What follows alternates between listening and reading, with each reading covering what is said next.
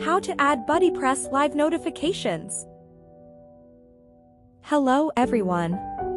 In this video, we are sharing with you how to add BuddyPress live notifications. With this feature, your members can see a pop-up live notifications that displayed on their screen.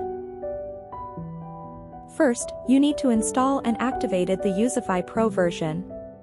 You can purchase it on Code Canyon.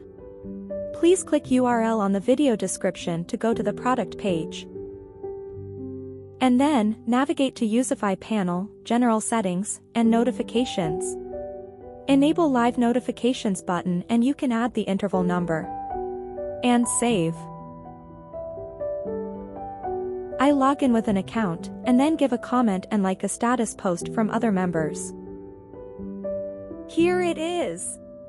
You can see a pop-up notifications appear after a member comments and like the post. The pop-up notifications also will appear if someone send a private message, mention, tag or send a friend request. Thank you for watching. And see you in the next video.